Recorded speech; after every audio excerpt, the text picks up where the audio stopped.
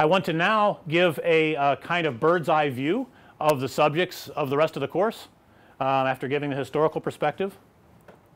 So I will stop this part. Guess I just leave Palmer's picture there for the time I don't have another placeholder picture. So I want to give what I call a bird's eye view of the main topics in this course.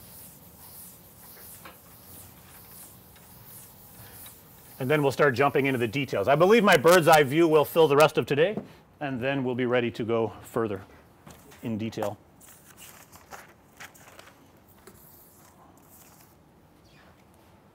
Is hypnosis part of VR? I don't know. Hypnosis part of VR. That's very good. Maybe that can be a good class project. So.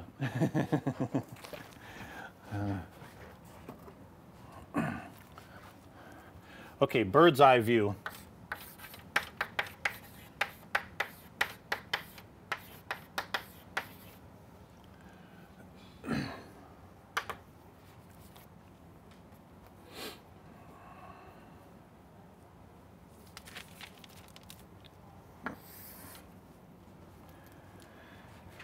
So I first suggest picking a sensor on your body. So pick a sensor, and I think another word for this could be sense. You know, I have an engineering background, so for devices we make we call them sensors. If it's on your human body, then people will call it a sense or a sense organ to refer to the particular part that's doing the sensing. If it's the whole system together going all the way into your brain, then maybe it's called the sense. So I may use the word sensor and sense interchangeably. It's hard because I have a lot of engineering background, so it's fine. Pick a sensor on or in your body.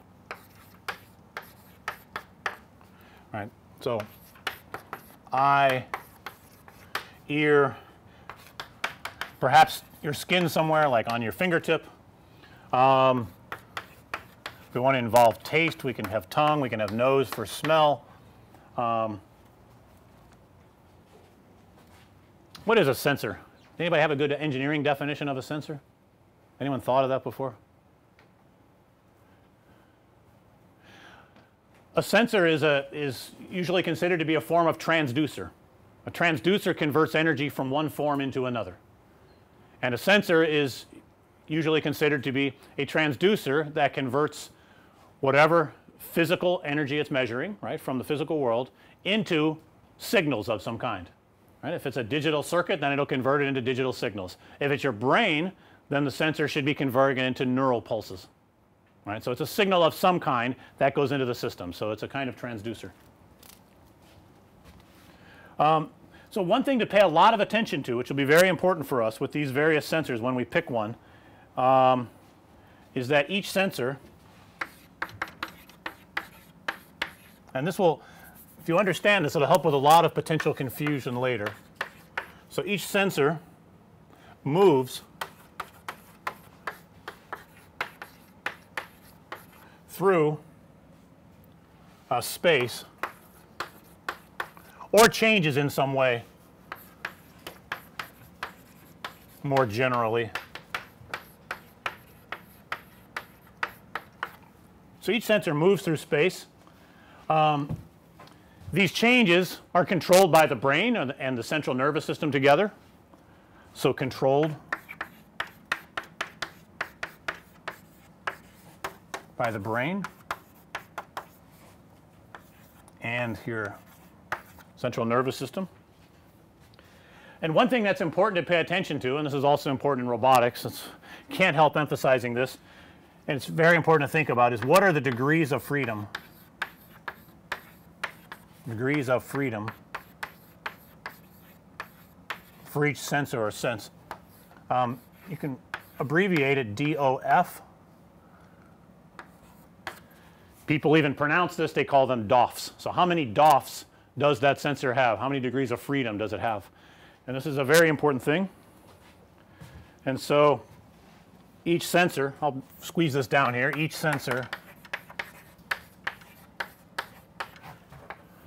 has a space of configurations. So a let's say configuration space.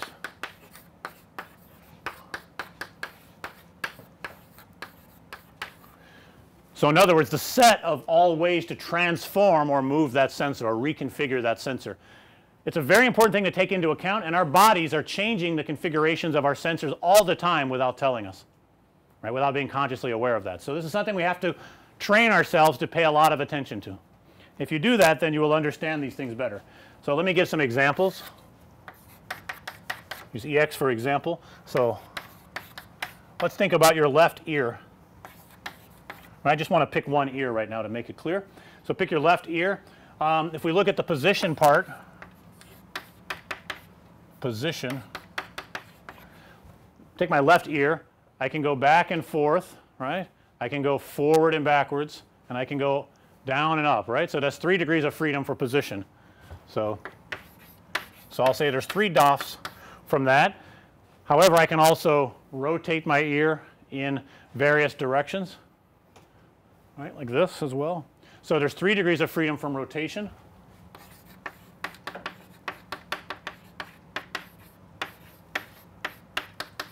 So the total is 6 DOFs. Right, so I have 6 degrees of freedom because let's say it's a rigid body moving through space, right. So as I'm walking around here today, my left ear is traveling through a 6-dimensional space of configurations. Everyone agree with that? Seems fine. Some animals can bend which way their ears are pointing. That would be more degrees of freedom. We don't have that in our ears, but our eyes do, right. So that's very interesting. So if we have another example, let's just to give equal weight to both sides, we'll pick our right eye. Clearly it doesn't make much difference. So it's more complicated, right. We clearly have the 6 DOFs that correspond to head movement. Head and body movement actually, right. Your whole body can move, can cause your head to move around, which causes your eye to appear somewhere different. However, I can hold my head fixed and then I can start rotating my left eye around. I can't do it by itself. I guess I'm rotating my right eye as well. How many degrees of freedom do I have with this eye as I rotate around? 2 or 3? Roughly 2, let's say. So you can look up and down and side to side. There's a little bit of torsioning or twisting that happens, but it's more or less 2-dimensional. I talked to some neuroscientists about this recently, and there's a little bit of a 3rd dimension, but I think 2 is just fine. So there's rotation.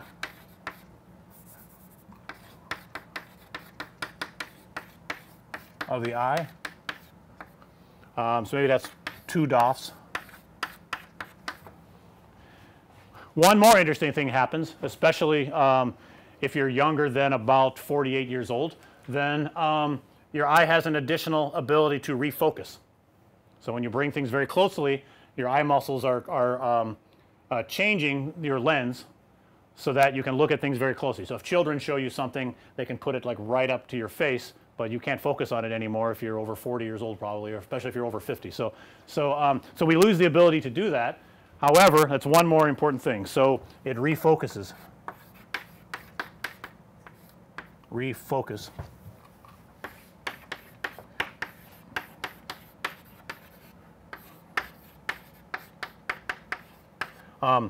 Scientists refer to this as accommodation. So in engineering we would call that focus, but anyway, so it's good to know the word for it. So so the eye can accommodate. So I guess if I put all of this together, maybe this ends up with about 9 DOFs. If I consider focus to be a single parameter, I get 6 plus 2 plus 1 for this. So I have all of these degrees of freedom, and we're barely aware of it, right? Very often. Right. I want to give one abstract view, draw a picture here, and then I'll finish up this part, and then we'll take a break.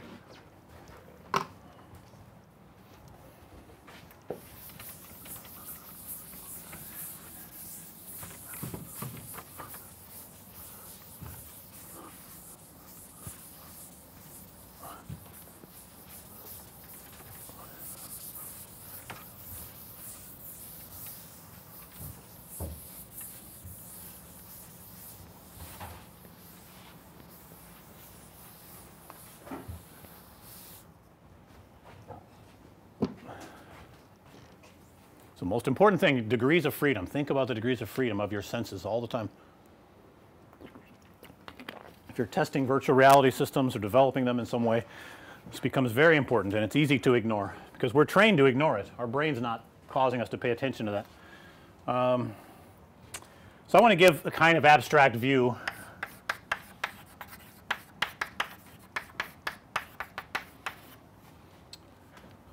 a bit simple, maybe a bit not too serious, but take the human brain here and we have this sensor or sense, sensor. Another way we may call it the sense organ, and it's providing information to the brain through neural impulses, and the brain in some way is controlling the configuration.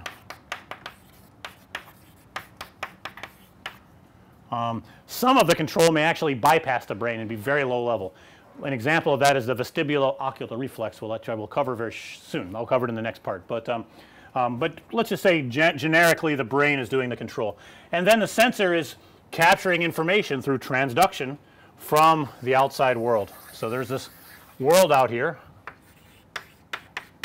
right? And this is what I would call the normal situation without doing any kind of virtual reality yet, right? And so the question now is, what can I put in this what can I put in the physical world to try to fool the brain? Well, I go over here to the sensor and I look at the information coming in, or I look at the stimuli coming in, and I want to replace this with something that's been engineered. So let's try that. So it's still the world. Let me because you're not going to leave the world when you put on a virtual reality headset, right? So that's still there. So the world is still there. And then what I do is I make something called a display for whatever just kind of displays appropriate for this sensor that I picked. Again, it could be touch, could be vision. So I want this display to provide the stimuli to the sensor, and then I have to figure out what to put on the display, so I'd better make some kind of box here which I will call an alternate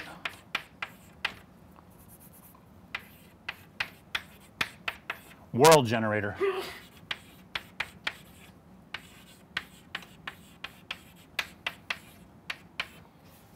I don't know if I want to call it a virtual world generator because it may be somehow maintaining a representation of an alternate world. It could be a real world somewhere far away, some other location. It could be recorded, delayed by some amount.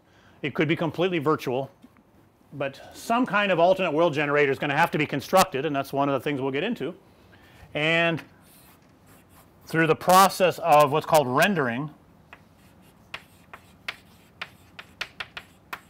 tiny letters here, rendering, the process of rendering, we take the information constructed by the alternate world generator and it's rendered to a display that provides the sensory stimulation so that the brain is fooled, so that hopefully the picture, by the time you're done, I think I'll just draw it in a different color here. So what the brain believes by the time you're done is it doesn't see any of this stuff. It just imagines, let's see here, it just imagines that there's an alternate world.